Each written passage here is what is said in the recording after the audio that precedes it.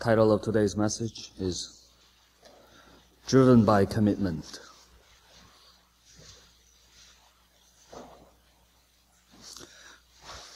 As you're looking, trying to find Daniel, I just want to say, maybe to the new people, that I really strongly suggest you to take notes as I give messages Friday or Sunday, just in different places as well, because there are many advantages to it, taking notes. If you go to class, just normal school class, and there are a lot of things going on, and when you study, you take notes and try to memorize and write things that are important. And my suggestion is we need to be as serious in studying the Word of God, if not more serious in studying God's Word. So I really suggest you to if you take notes in the classrooms, I think we should be just as serious in taking notes, getting as much as possible, receiving everything, whatever it comes out of the Scripture as possible, so that we can apply it in our lives. There's many practical advantages to it, because if you take notes, as you know, I give a lot of points. Even in one point, there are a lot of points. And you lose track. I lose track when all the time. But because I have my notes, I can come right back. But if you lose track in the middle of it, it's hard to concentrate. So if you take notes, you can always, know what's going on, and more senses are involved in learning. And more senses are involved in learning, more you can learn. And you can concentrate better for the flow of the messages and things like that.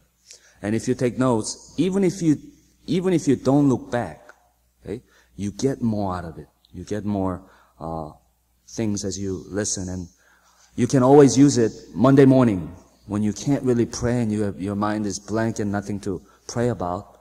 When you look back to the notes of what you heard through the messages, you can it will help you to pray better. It'll bring back convictions that you had probably during the Sunday message, and you can meditate and pray with it. That's what I do.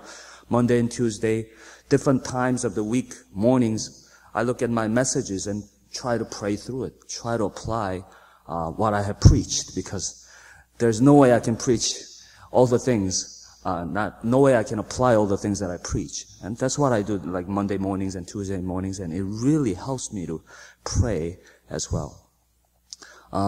When I give messages, I assume that people are taking notes. That's why there's clear outline, clear direction to where we're going, and a lot of points. Some might be complaining, too many points, Pastor Min. Well, when you go to buffet,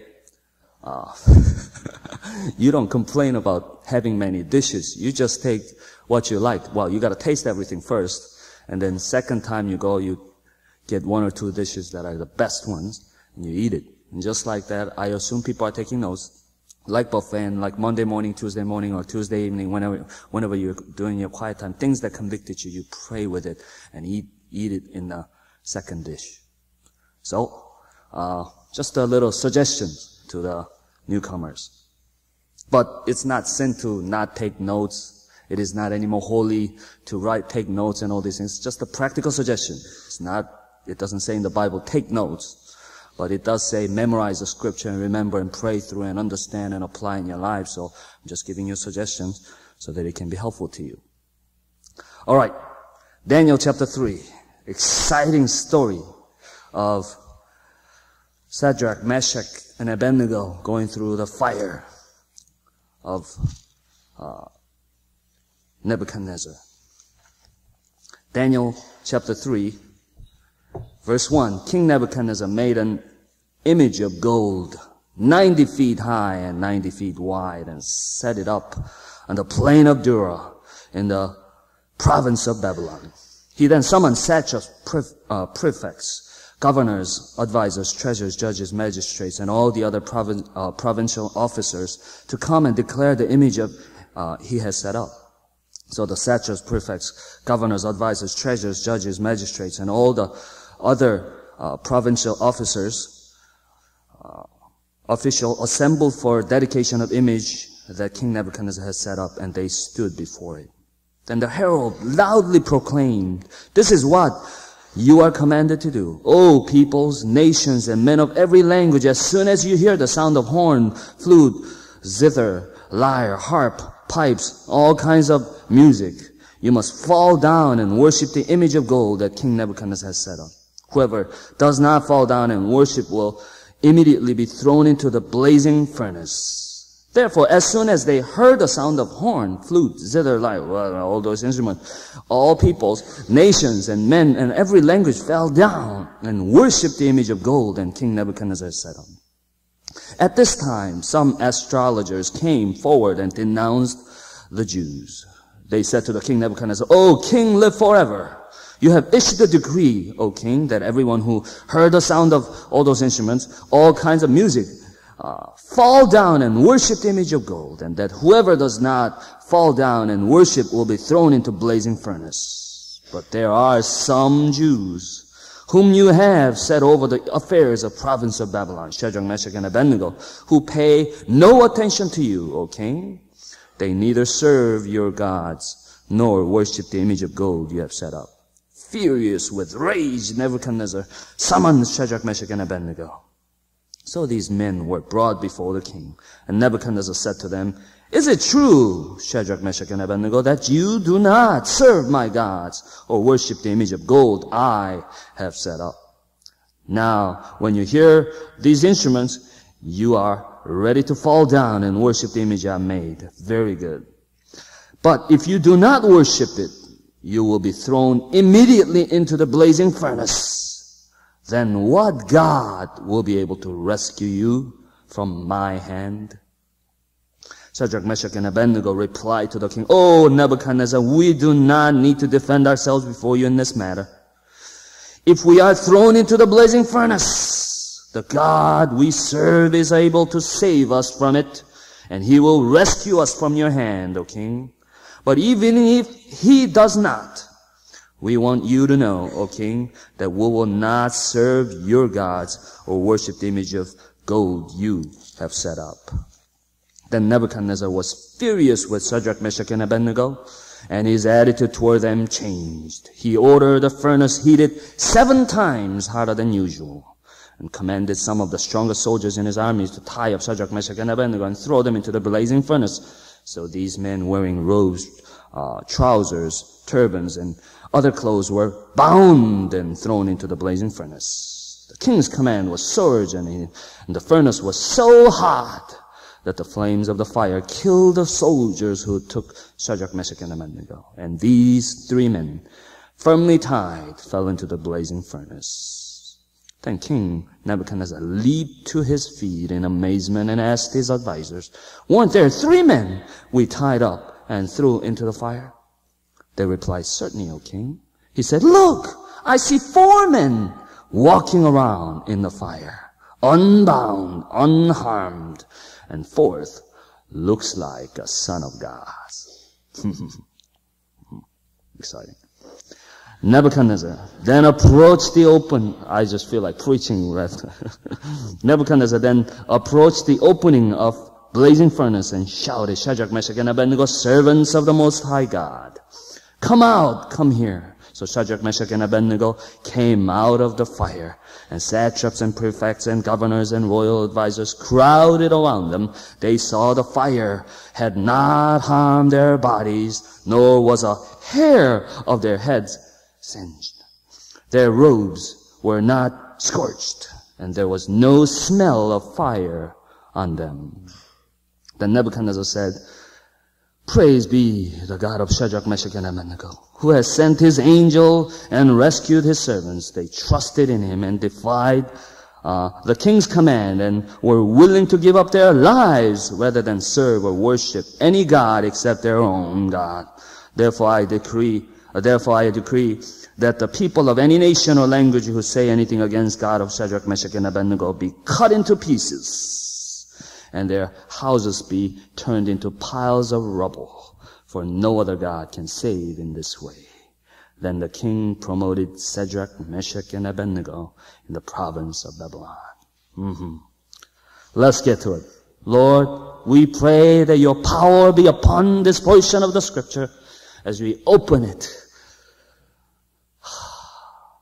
May the fire that helped Shadrach, Meshach, and Abednego to be stronger make us strong as well. Help us to go into this fire with them so that we may be strong through it. In Jesus' name we pray. Amen.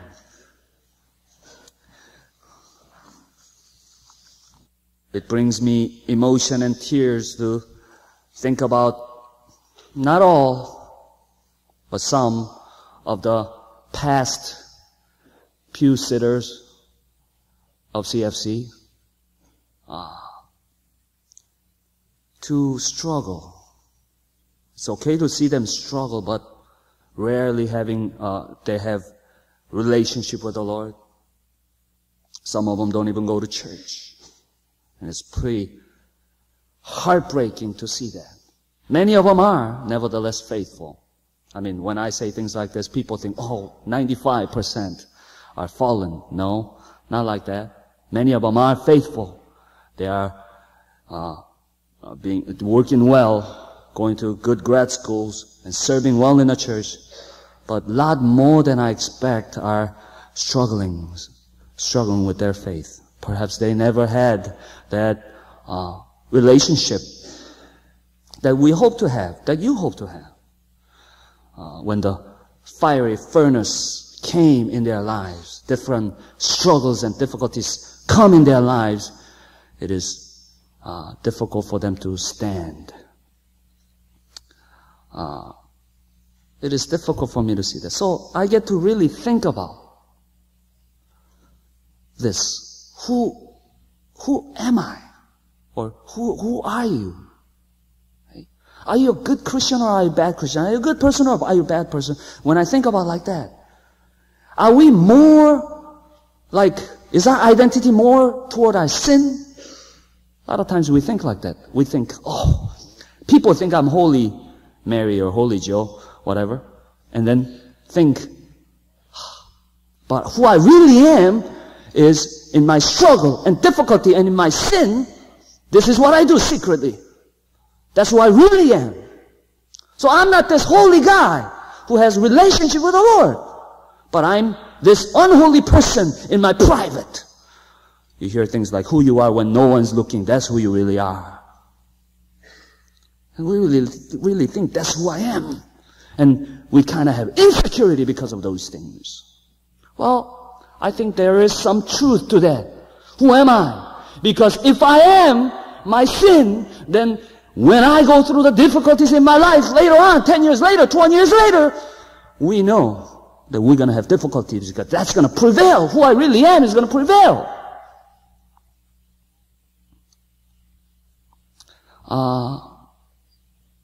I thought of it like this. Even though there's some truth to the fact that we are part of our sin, what we do is part of ourselves. We are, when what we do in our secrets, that's who we really are at times. But I think of it in different perspective like this. We are what we commit ourselves to. I thought of it like that. We are what we commit ourselves to. Because at times we fail in our lives. We go through struggles in our life. Sure, so do I. But more so than others, even though we struggle with insecurities and difficulties of sin, we try our best.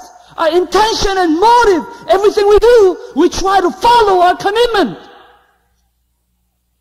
So in one sense, in a larger sense, as we are not only part sinners, but we are saints of God.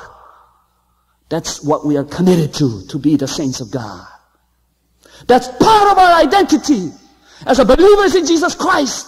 We carry the cross and follow Christ, and that's what we commit to. So don't be deceived by Satan thinking you are your sin. That's who you are. That's what Satan says. But God says we are our commitment.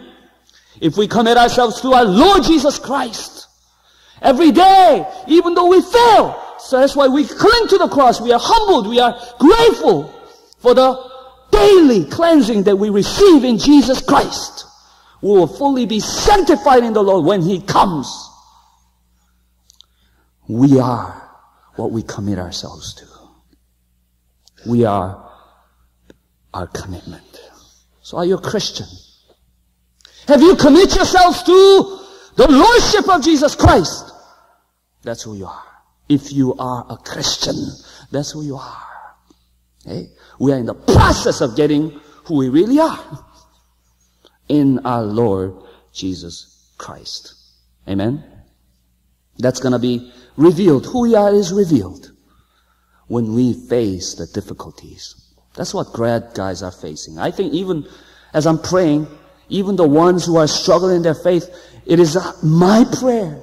And as long as I'm living out, I have committed myself to pray for them. I have committed myself to pray for you after you graduate, after you go away, that even though they struggle for a while, I think they're going to come out of it. That's my hope. Okay?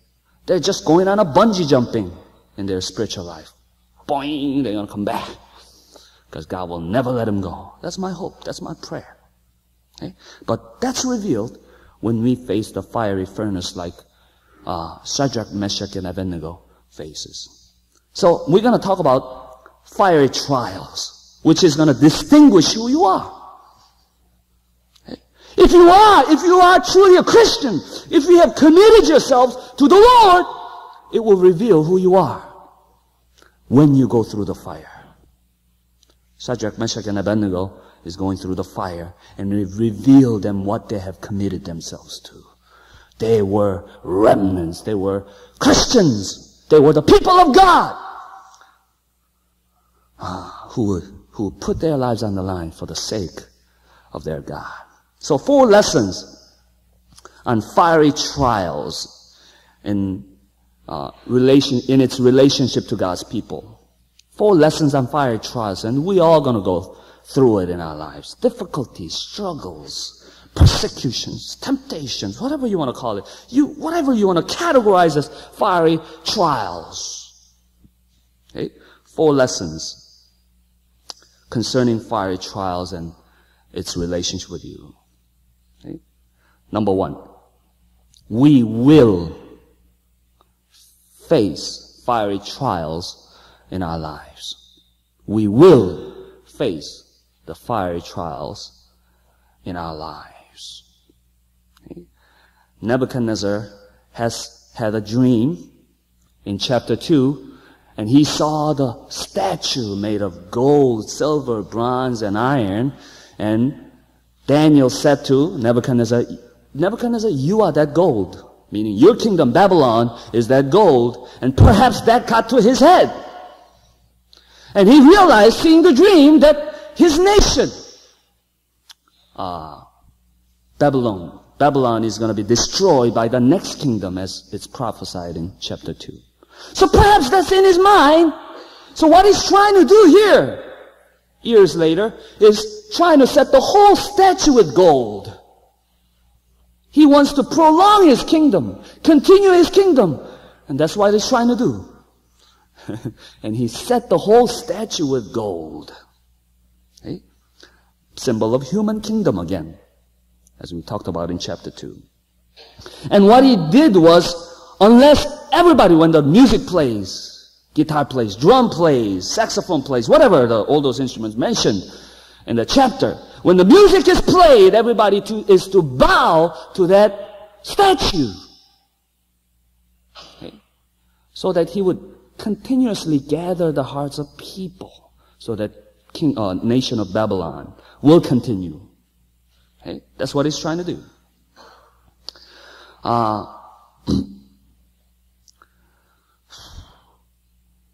That's exactly what kind of things we will face in our lives.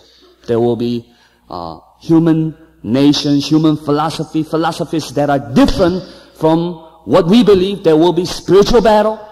Satan's kingdom, man's kingdom is going to try to conquer our hearts, challenge our philosophy and belief. For Revelation chapter 12, verse 12, it says this. Revelation, just the one of the most vivid picture of Satan. I'll just read it to you. It says, he is filled with fury. Talk about Satan. He is filled with fury. A picture I get is like a dragon with smoke coming out of his nose. He is filled with fury. Sorry about that. It's not going to be in the tape, so. No. He is filled with fury because he knows that the time is short. Satan knows he's going to be destroyed. He knows the time is short. So he wants to get everybody down with him. It's like a AIDS patient. Not dying with benevolent acts, but trying to spread AIDS as much as possible. He's angry. Daniel chapter 1, he's the angel of light. Daniel chapter 6, he's a roaring lion. In Daniel chapter 3, right, he comes to give fire to the remnants so that they will bow down to the idols. And that happens in our lives. He wants us to, Satan comes and tempts us and persecutes us in our lives so that we will bow to human philosophy, Satan's philosophy, human kingdom, so that we will avoid the fire rather than go through the fire through the strength of God. How does he bring fire in our lives? How does Satan bring fire in our lives? Through people. A lot of times through people. Through Nebuchadnezzar here. Okay? Not necessarily possessed people. We think like that Satan comes through possessed people. No. Satan comes through normal people. Satan comes through different kinds of things. Satan came through Nebuchadnezzar. Satan came through those satraps and prefects and all those people in position gossiping to the king. And notice their words were, they were against you. They didn't say they were against your gods. They said they were against you. Okay. Satan uses proud hearts. Nebuchadnezzar was so proud that when he was offended, he tries to kill the remnants, kill the people of God. And that's exactly how Satan works through people. When you look into this text, this Satan's philosophy or world's philosophy, when you think about it, look at things that are surrounding the fire, that seeing that they had to bow because they might be killed. They had to bow to this statue. Now notice king is giving the command to Shadrach, Meshach, and Abednego, and put yourselves in their shoes. King is giving the command. To them, he was like his boss, their boss. He was like for some of you, professor, or government, authority, someone who gave benevolent kindness to you. Remember, King Nebuchadnezzar is the one who educated them and gave all the nice place to live and all these things. A lot of times that happens in our lives. Sometimes it may be through your parents. Different kinds of philosophy. Through people. Different kinds of people. Someone in authority. Someone who's above you may come, and it is so incredibly difficult for you to overcome those things when the temptations and persecution comes through above. And notice, not only king gives a command, it's through all those music. Zither, lyre, all those musical instruments as we look into this text. And I think music stirs up emotion. It gives impression. It touches our senses, and a lot of times, same thing. Philosophies of the world comes through emotions. It's trying to stir up our emotions, to give impression, senses, stir up our senses. And also music at the time meant it was a cultural thing, cultural norm. And same thing in our lives, through our culture that we live in, temptations and persecutions come so that we will compromise in our lives. Music at the time. Think about the music of our day. It's a cultural thing. And just listening to the music or listening to the words of the music, how can we agree to these things and listen to some of these things that are going on? And through music, with all the music playing, when the music is playing, they were to bow. Okay? And in similar way, those kind of things come in our lives. Also, temptation for Shadrach, Meshach, and Abednego was difficult because everybody was bowing down. Why all those names mentioned? When you look at verse 3, satraps, prefects, governors, advisors, treasurers, judges, magistrates, few times all these names are mentioned, not so that Bible will be thicker, but it's trying to point. It was that difficult for Shadrach, Meshach, and Abednego not to bow when all these people were bowing.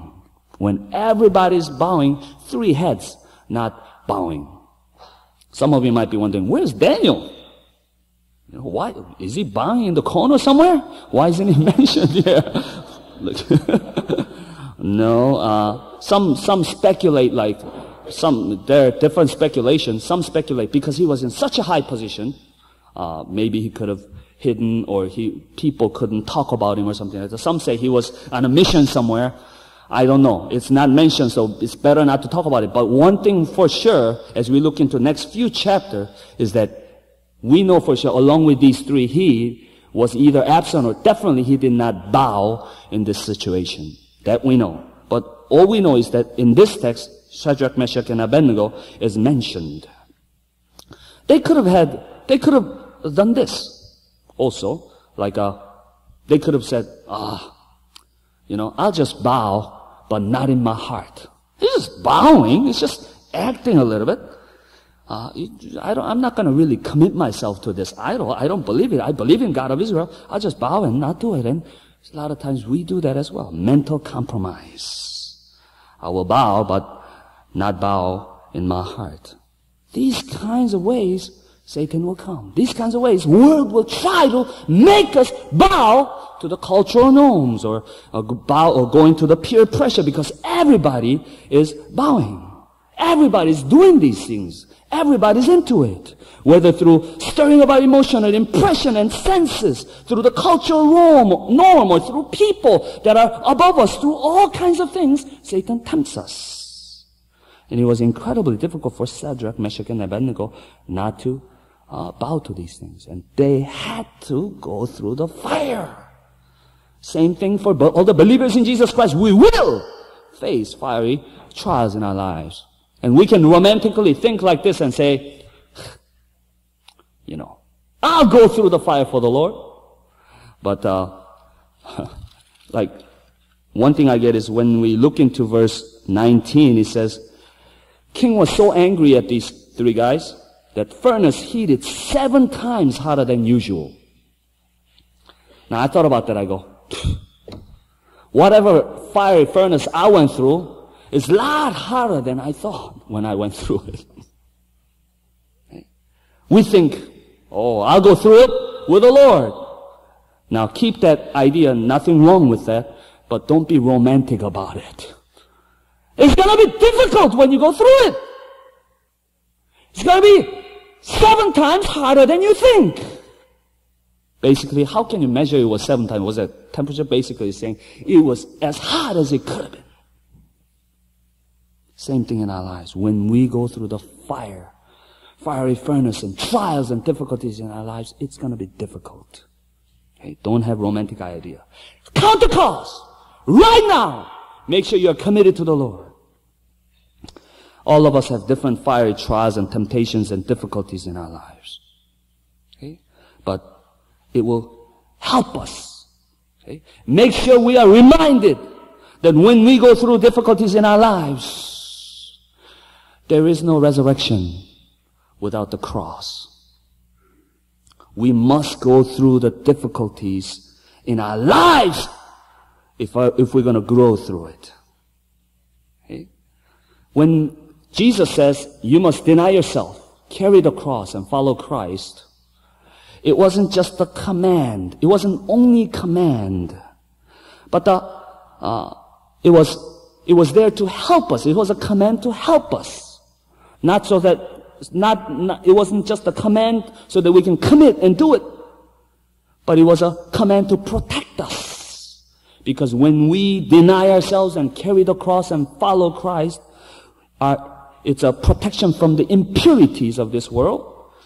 It's protection from the disease in our soul. It's like a surgery. It's his protection. Every command in the scripture is not only something we do as a chore, but it's an absolute necessity. So, protection of God. So, cross-carrying lifestyle is not just something we do, nice, and that's a nice thing, but it's absolute necessity for our protection from the impurities of this world. Just like getting rid of the diseases of our soul. It's like a surgery when we carry the cross and follow Christ. So the first point is we will face fiery trials in our lives. Because his deliverance, notice, is not away from the fire, but his deliverance here is in the fire. And we must face fiery trials in our lives. Second thing we must learn about fiery trials in our life is this. God will be with us through our fiery trials. All of us will go through the fiery trials, but we are not alone in those times. He will be with us. He will go through the fiery trials with us. We will face the fiery trials with the presence of God. Because when we look into verse 25, and I'm sure you detected it as we were reading it, it says, as a king is looking into the fire, it says, or the people are looking into the fire, it says, look, I see 4 men walking. Furnace was made in a way you can go through the top, but you can see inside from the side. Okay? It was big furnace, obviously enough that people can go into it. And when people looked at the side, it was not just Shadrach, Meshach, and Abednego, but there was another person walking. 4th man. 4th man. Isn't that illegal? How can the 4th man be there? We just put in 3.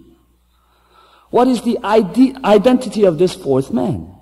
There are many theological debates about it. Some people say, oh, it was just angel. Some people speculate it's incarnate Christ. Jesus, before he comes as a human being, he's showing himself as a human being, theophany, visible present manifestation of God through as a person, and God does that in different places in the scripture. That's Jesus. I would say either way, whether it was an incarnate body of Jesus or an angel, even if it's an angel, he's showing his presence through the angel and protection through angels. So whatever it is, that means God is present with them. That's the point. But I slightly lean toward it being him being Jesus, because in this book, now when we go to Jesus, Jesus might say, man, that wasn't me. He might say that. But I'll take a risk. And if you turn a few chapters to the right, in chapter 7, and we'll talk about that, when he talks about chapter 7, Daniel sees another vision. In chapter 7, verse 13, it says that, in my vision at night I looked, and there before me was one like a son of man. It's talking about vision of Jesus, vision of Christ. It says, one like a son of man, coming with clouds of heaven. Whatever rides the clouds in the scripture is Jesus. Okay? And here's a son of man. Okay? Son of man. He refers himself to son of man in the gospel, and that's most frequent reference of himself in the gospel, book of gospel. Son of man. Did you know that? One of the most frequent reference to himself. Son of man. Here, one like a son of man was coming with clouds in heaven, and he approached the Ancient of Days and was led into his presence. So, when I look at that, I think same book, few chapters before, I think this is perhaps a manifestation of Jesus himself. It may not be, but I'm leaning toward that. But whatever, angel or Jesus, it was a presence of God in the fire.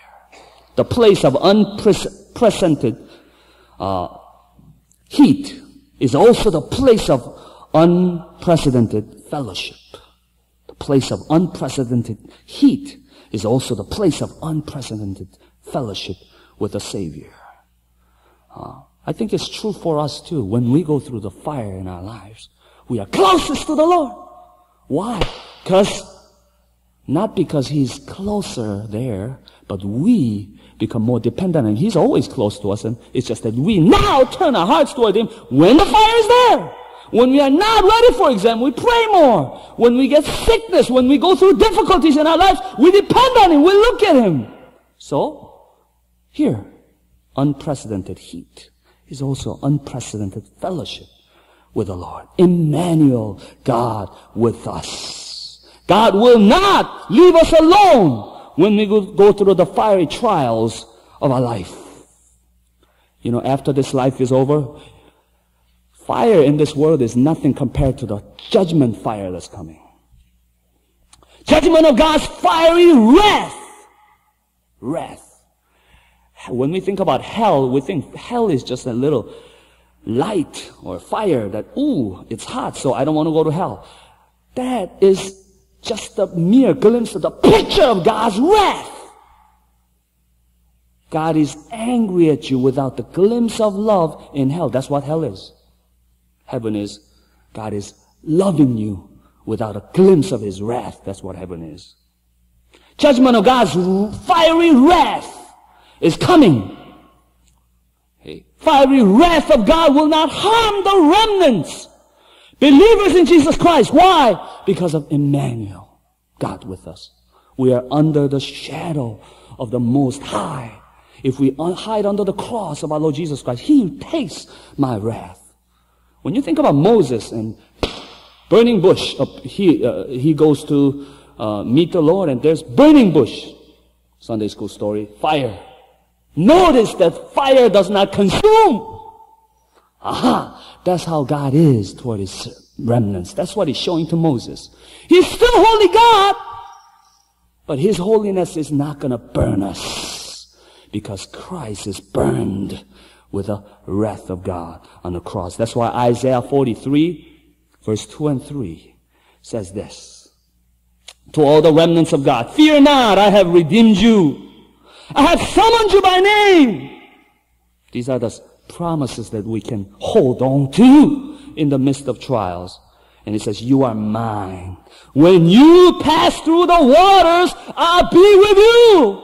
And when you pass through the rivers, they will not sweep over you. Listen, when you walk through the fire, you will not be harmed. You will not be burned.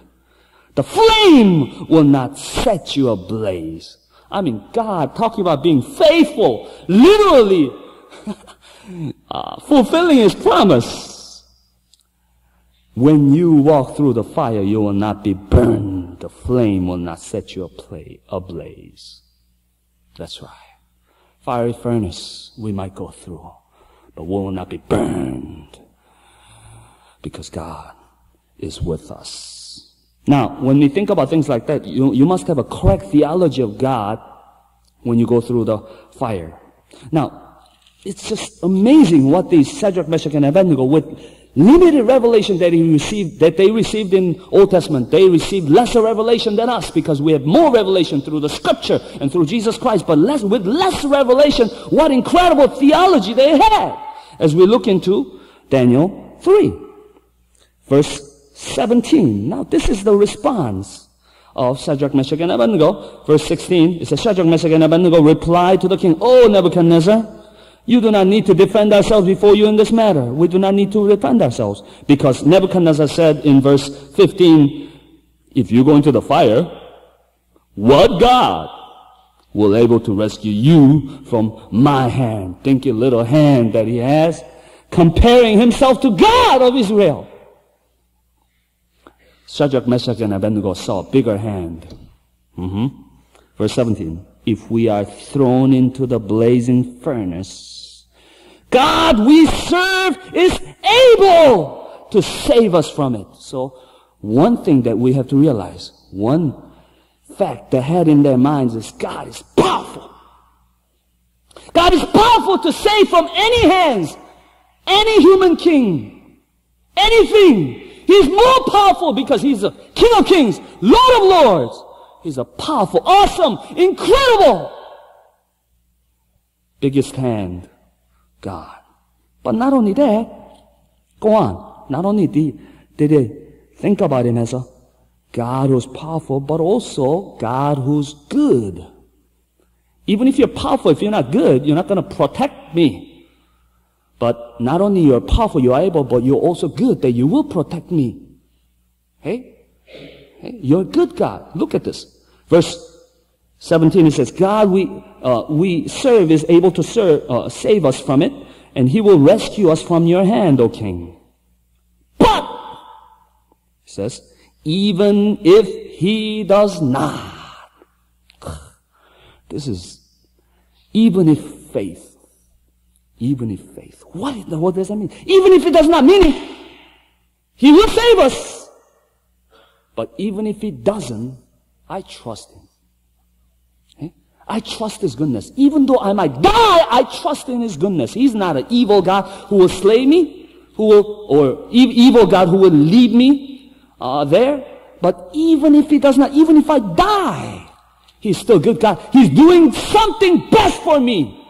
He's still doing good for me. It is, if I die, it's because God lets me die. It's because I trust him that he's such a good God that for me to die is better than for me to live.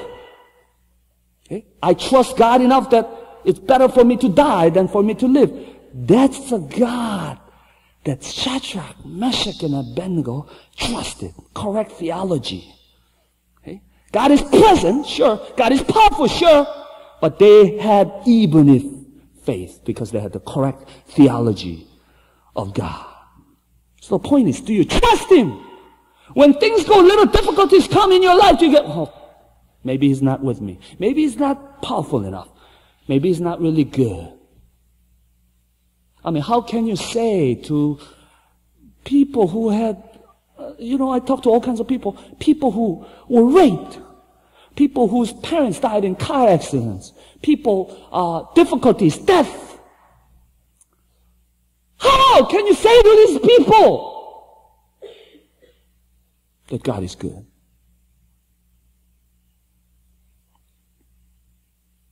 I don't know. All I know is I trust him. I cannot prove to them with my words, but I have to say it with scripture. God is good. Because it was better for that to happen than not. And we can't see it from here, but one of these days we will. God is good. Do you trust him? Do you have faith of even if? Then you can survive through anything in this world. You know he's present, he's powerful, and even if you die, even if you die, it's better for you to die than to live. That's why. Unconditional faith. Do you have even if faith, or do you have only if faith? Think about that. Do you have even if faith, or do you have only if faith? Only if this happens, I'll trust him. If you don't trust him in any occasion, you have only if faith. It's conditional. When I say unconditional, it's no matter what happens, I'll trust in you. In Habakkuk, right? I'll just read this. Basically, Habakkuk, the prophet, knows the wrath of God is coming for the Israelites, for they worshipped the idol, they did not obey God, and they knew that they're going to be stepped on. And country is going to come, they're going to devour them. His family is going to die. His people are going to die. So Habakkuk says this, knowing all this incredible persecution will come because of sins of Israelites. And they're going to go under exile. He prays like this in verse 2. That's why in chapter 3, verse 2 of Habakkuk, I'll just read it to you. Lord, I have heard your fame. I stand in awe of your deeds. O Lord, renew them in our day. Now they're going to go through persecutions. Horses are going to come and kill the people. And people are going to be killed. My family's going to be killed. My brothers and sisters are going to be killed. It says, but renew them in our day. In our times, make them known. But in wrath, remember mercy. And then he prays later. He prays later in 17 of chapter 3, though the fig trees does not bud. Even if. And there are no grapes on vines, nothing to eat, even if. Though the olive crop fails, even if. The fields produce no food, even if. Though there are no sheep in the pen and no cattle in the stalls, even if. Yet I will rejoice in the Lord, even if I trust Him. I will be joyful in God, my Savior. The sovereign Lord is my strength. He makes my feet like a feet of a deer, and He enables me to go on the heights. Job says the same thing. Job 13:15. Though you slay me, meaning God is the active agent, you kill me. Though you slay me, yet I will. Do you have that kind of even if faith? Then His presence in your life, no matter what happens in your life, is comforting factor. I cannot prove to you. You have to come to your own faith with it.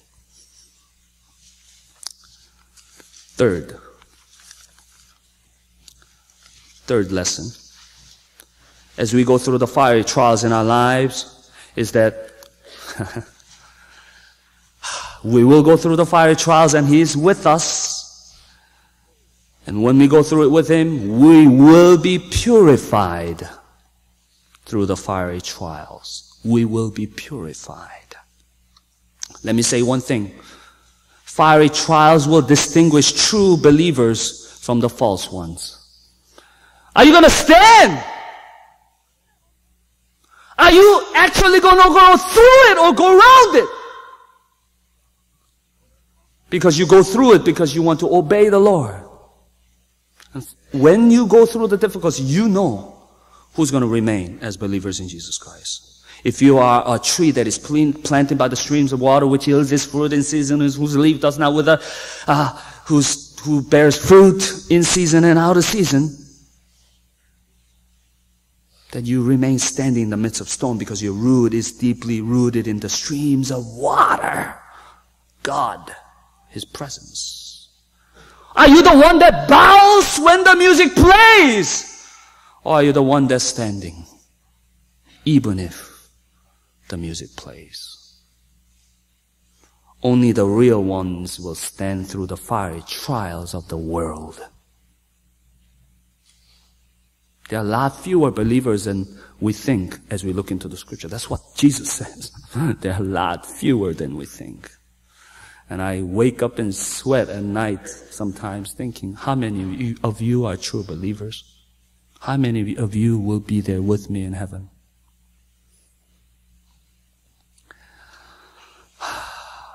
In the fire, God is not just someone to go to when you have problems. In the fire, God is not just someone you discuss like you discuss in a small group. Because in the fire, God is someone you obey as only Lord. And only in your obedience, He protects you. Is He the treasure that you would give all your life accomplishments? Isn't that what Shadrach, Meshach, and Abednego did? All the things they accomplished, they were able to throw it away. Naked in their faith, they go through fire, risking their lives. Is He the treasure that you would give all of your possession and life, accomplishment to purchase? Is He that treasure that you want to purchase? When the fire comes, we'll know who are the remnants. Here in this chapter, only 3. Daniel in the corner, somewhere 4. Many Israelites before. And if you're a true believer in Jesus Christ, when the fire comes, you'll be purified and you receive freedom. Because verse 25, look, I see 4 men walking around the fire. Remember, they were bound before they went to the fire, but when they went into the fire, they were unbound, unharmed, unbound. What is that? I think God put it in there. Because when we go through the fire, we become free. Okay? From our sinful, proud, selfish, self-dependent souls. Are freed from the lust of this world. When you go into fire, you're not going to care about your car. You're not going to care about what clothes you wear. Am I a Christian? Do I love God? You are free from the lust of the world to love the Lord with all your heart, your soul, your mind, your strength. And you become purified, holy, humble, selfless, God-dependent saints through the fire. We are purified to love God. That pearl. Pearl is made, as oyster embraces with pain, suffering. Pearl is made. These Shadrach, Meshach, and Abednego gave up everything, accomplishment in their life to get that pearl. God. And in fact, that process of gaining that pearl, God uses to make us His pearl. So that He can show Himself what He is like through us. He becomes our pearl, and He, in that process, is making us His. That's why He's my choice, because I was His. When you're believers, if you're believers in Jesus Christ, Satan extinguishes flaming arrows as well. Okay? You will go through difficulties in your lives, and Satan will attack you if you're a true believer. But let me say this. Because Satan tries to destroy God's plan by destroying God's people. Okay? So if you're God's people, you receive attacks of Satan.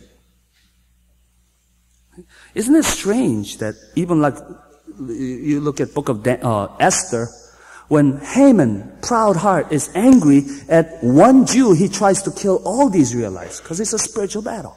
Satan is using their proud heart to extinguish all the believers, Israelites.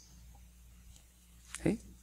Man will continue to invent new, different, creative furnaces to destroy remnants. But God will use them to preserve, purify them, to keep His truth alive in this world. Incredible. Are you listening? If you're listening, you'll be amazed with me.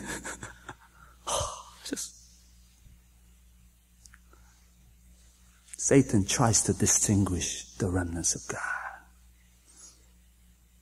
But let me say this. You will never, ever see the end of faithful remnants. Never, ever, ever, ever see the end of faithful remnants. Their number might be small. 4 or 7,000 in Elijah's days. We think there are millions of people, millions of Christians in this world. I don't think so. As we look into the scripture. In book of Daniel 3 or 4. Okay? Numbers might be few, but God's remnants will survive. When you look into book of Luke, chapter 1. Now, there, 400 years of silence of God's prophets, intertestament times, and there was no prophecy in between. Is there going to be any remnants there? Is there going to be any remnants? There's this old man called Simeon who's waiting all of life for the Messiah to come, a remnant. And when he sees Jesus in his hand, now that I've held him in my hand, my life can come to an end. Today is a good day to die. That's what Simeon's saying. Old lady in a temple, 84 years old, or 84 years she's been widow, but living in a temple, praying and fasting. There was a remnant. Why? Because end of remnant will never come. Church of Jesus Christ will march on. Gates of hell will not prevail.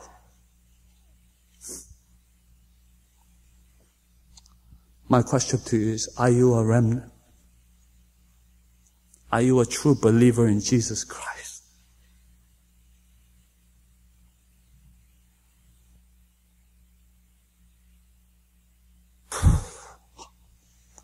My prayer is just two. One is, Lord, I want to be one of them. And my second prayer is, I want all of you to be with me. Carry on the redemptive plan of God. Only way to check whether you are a true Christian or not now is your faithfulness now. Now! Don't talk about how you were in the youth group. If you're not faithful now, you better seriously check whether you're a believer or not.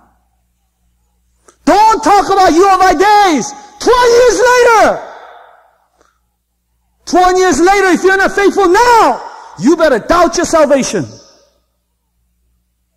20th century is the only century that Christians were so easily giving out the assurance of salvation.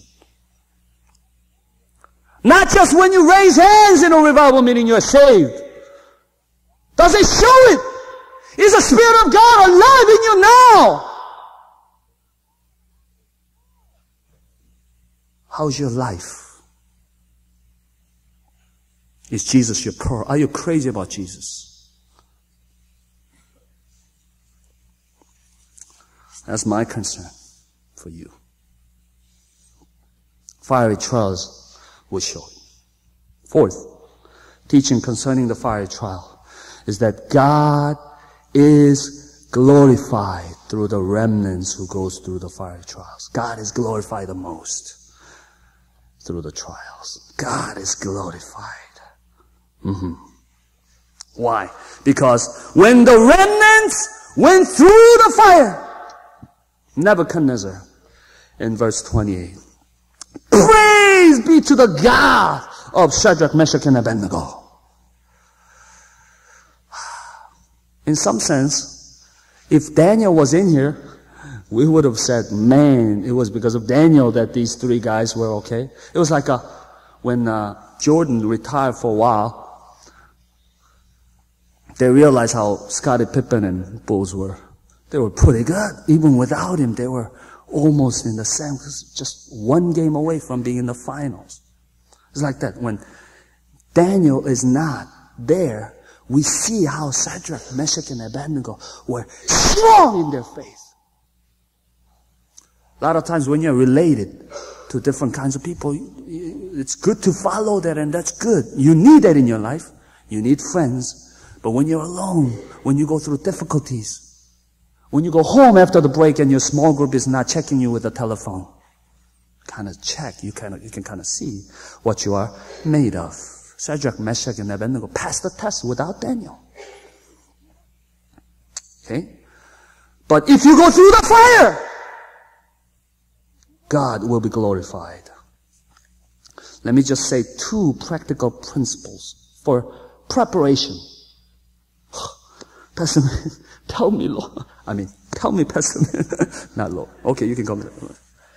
Tell me, Pastor, how can I prepare myself? Number one is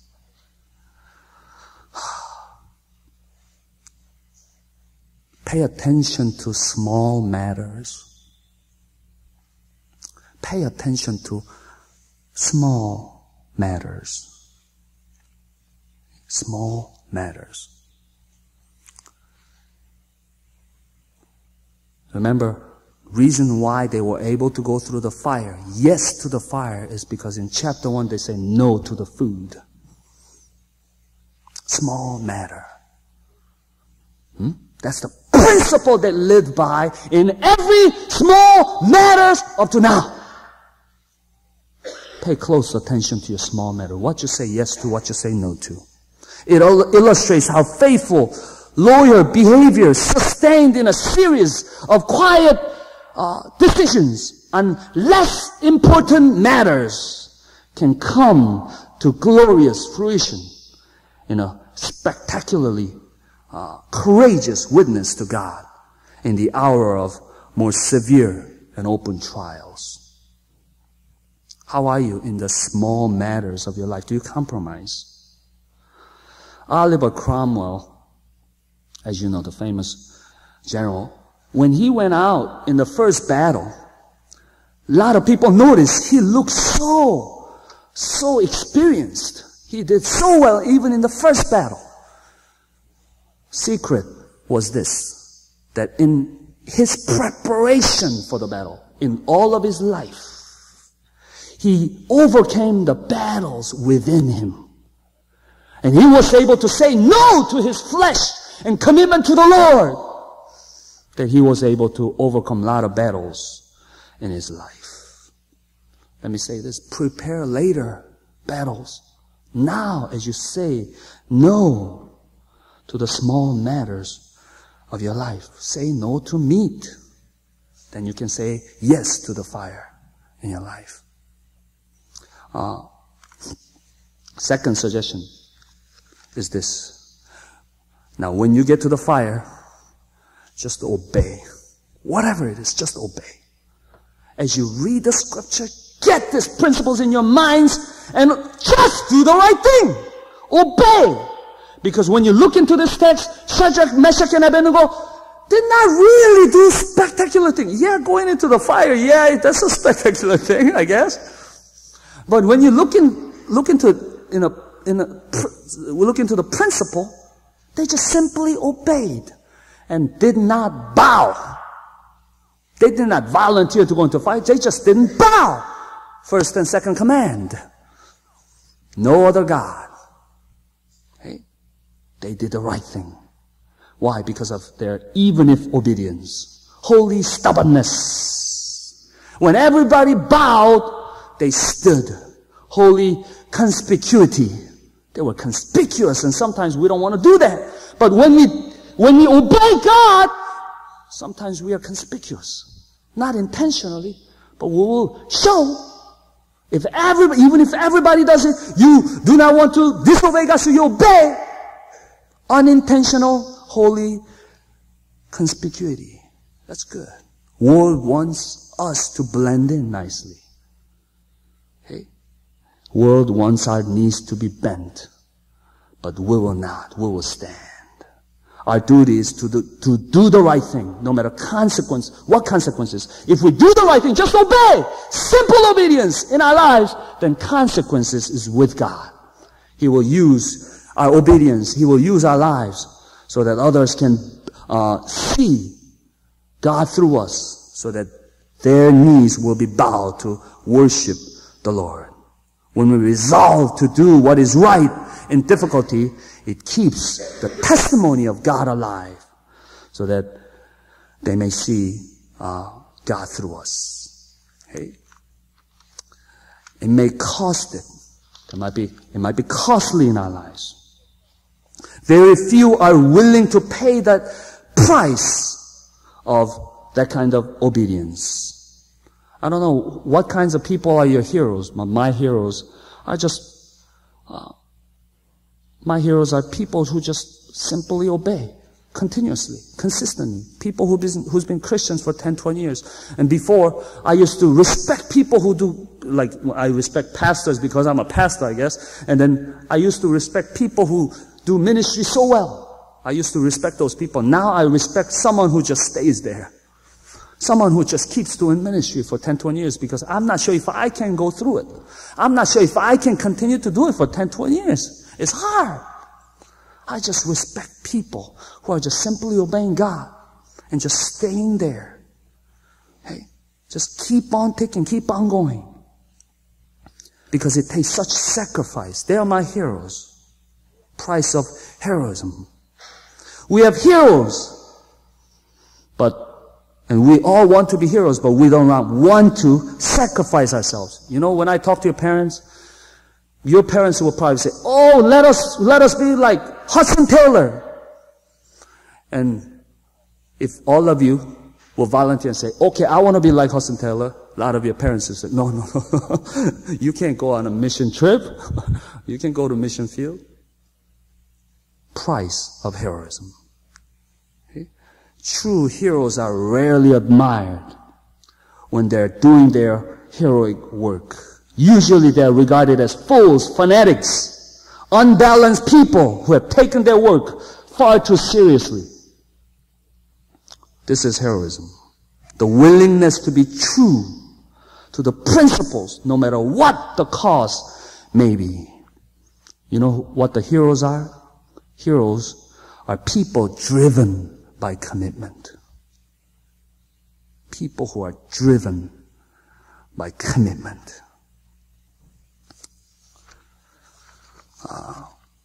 In 1837, 3 young Methodist ministers, James Calvert, John Hunt, Thomas Jagger, and their wives set out from England for the Fiji Islands. It was a difficult assignment because some people who are living there were still cannibals. They were man-eating people. So the captain of the ship that took the 3 English couples from England tried to persuade them and change their mind from going to the islands. They're cannibals there. And he told Calvert, "You will lose your lives and the lives of those with you if you go among such savages." Calvert replied, "We died before we came here." John Wesley said, "Give me 100 men who love God with all their hearts and fear nothing but sin. I will move the world." And I agree. Let's pray.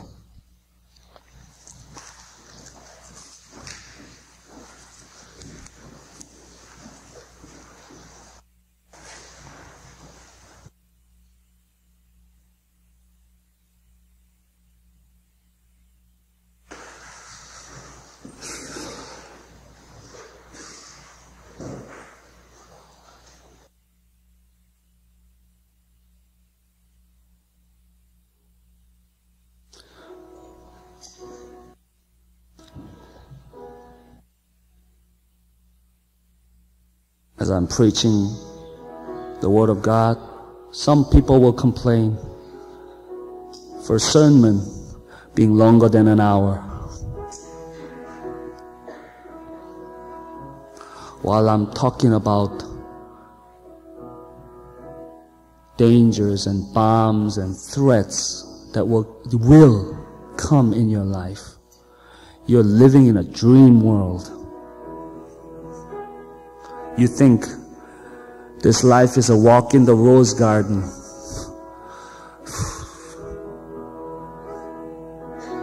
Let me say this, there will be valleys of shadow of death in your life.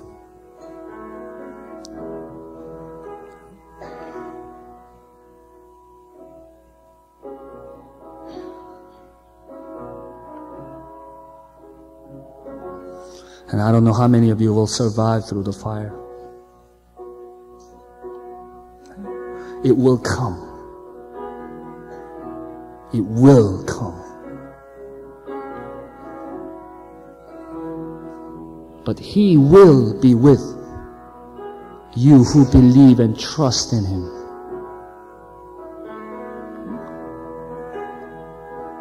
For those people who will have even if faith, if you do, you'll be purified. Then you'll be used by God to glorify Himself. I ask you to be ready. In the small matters of your life, learn how to say no. Learn how to say yes to the Lord. So that when you come to it, you'll have that faith, even if I will go through the fire. For I trust in your promise, O Lord, that as I walk through the fire, you'll be with me. I will not be burned. Worst thing that can happen to me is I die and go to your presence. Then the worst thing that will happen to me is the best thing that will happen to me. We're in no lose situation. We go through little fires and difficulties in this life. Oh, but the glorious future is coming. Okay? The rest of the eternity will live with Him. When we go through the cross, we receive the power of resurrection. Let's pray to the Lord. Say to the Lord, Lord, help me. Help me to be driven by commitment. Help me to commit myself to you. No matter what happens in this life, may I not be driven by my sin. May I not be driven by my flesh, but may I be driven by my commitment. May that be me. Help me to become a Christian. Even if obedience. Let's pray to the Lord for a few minutes.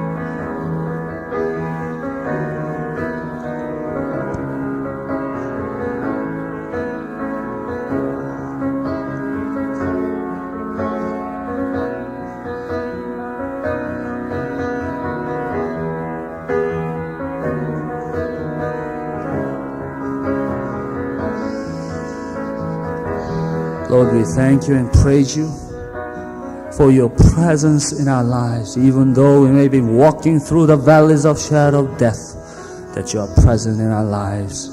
And all we have to do is heed to your voice, our shepherd. And you will protect us and guide us. Be with this congregation as they walk through the fiery trials in their lives. Help them to overcome with even if faith and even if obedience.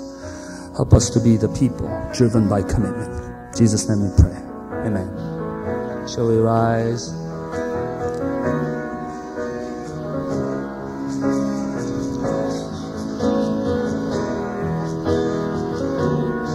God of Daniel, God of you. Generation after generation, He's been faithful to the remnants who will have even if obedience in their lives, who are driven by commitment. We sing about that. You have been a shelter, Lord. You have been a shelter, Lord. Every generation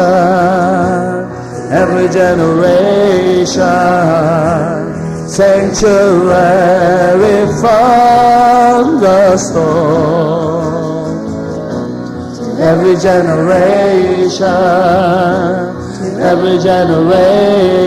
Lord. You have been a shelter, Lord. You have been a shelter, Lord. To every generation,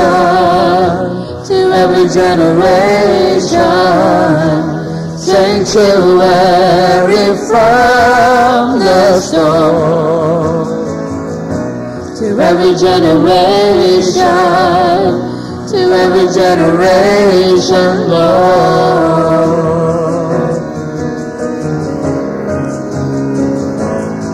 Though the mountains fall, though the mountains fall, though the earth should shake, though the sea should grow with all the heartache, though the heart should pound, though our throats be dry, we will lift your name on high.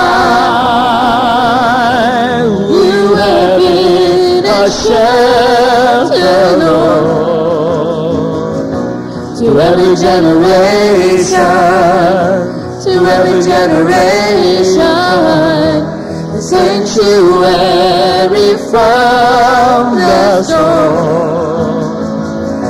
To every generation, to every generation, Lord.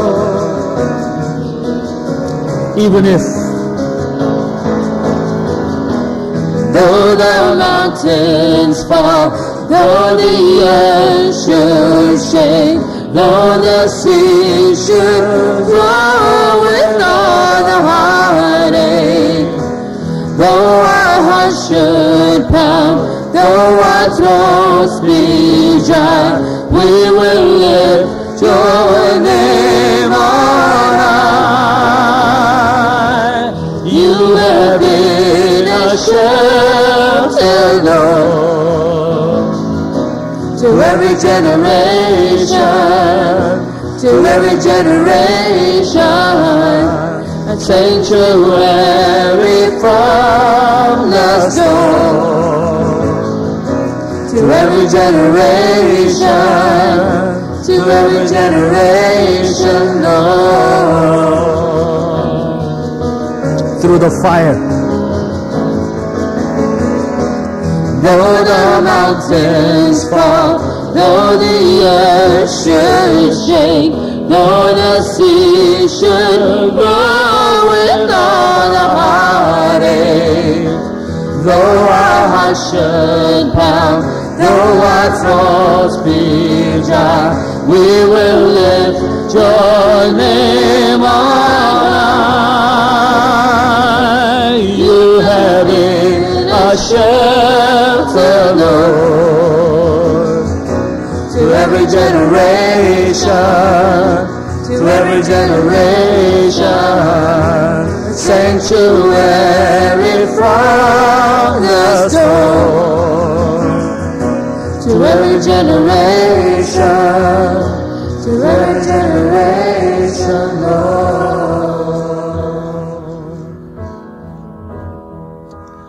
pray that He will continue to purify us so that we will love Him and Him alone in our hearts and in our lives.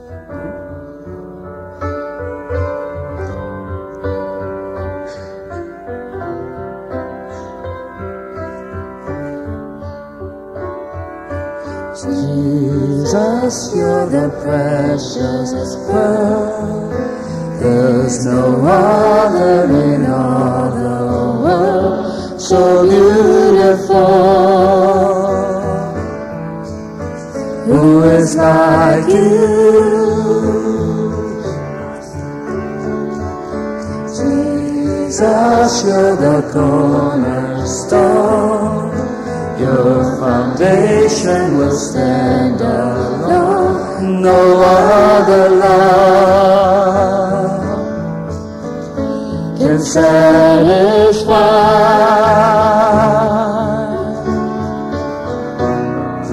You are my portion. You are my satisfaction. Nothing else can take the place of loving you.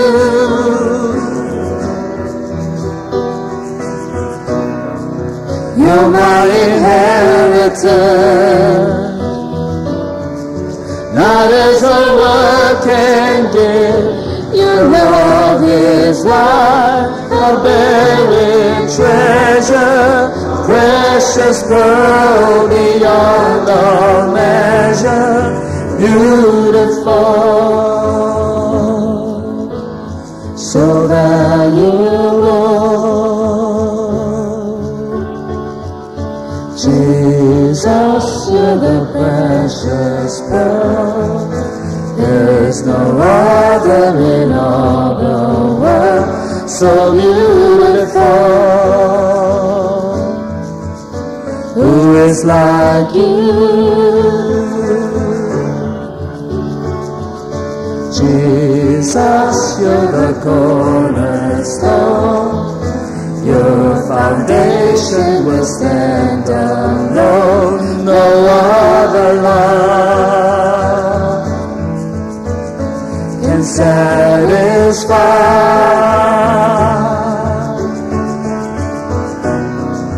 You are my portion. You are my satisfaction. Nothing else can take the place of loving you.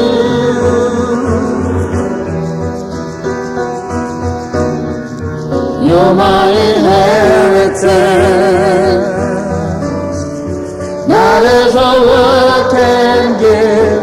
Your love is like a buried treasure, precious pearl beyond all measure, so beautiful,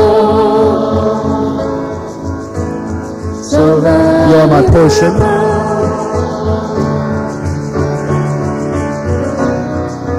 You are my portion. You are my satisfaction. Nothing else can take the place of loving you.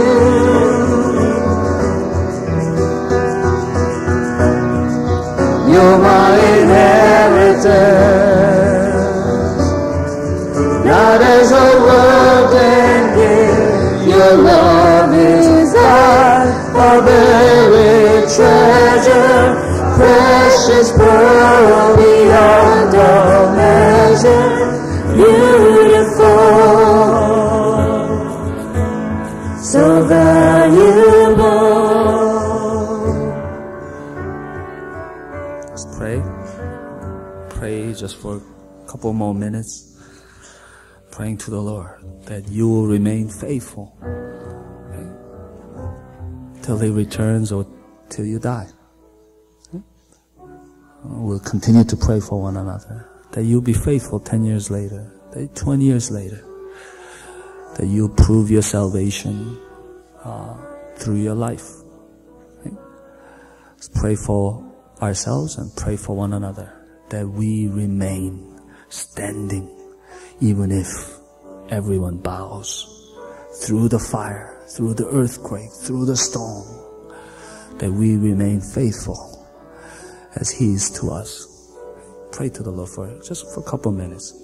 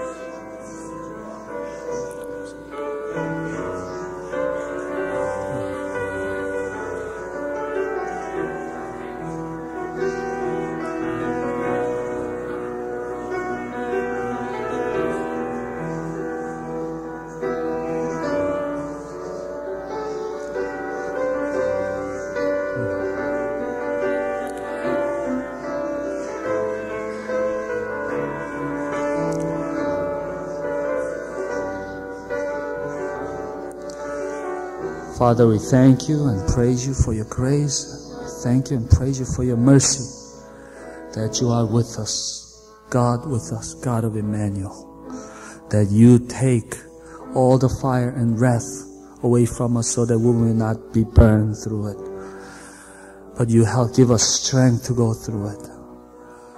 Help us to prepare ourselves as we pay attention to little matters in our lives and live an uncompromising obedience presently, so that in the future that we will be able to say no to the temptations and persecutions of this world and say yes to you.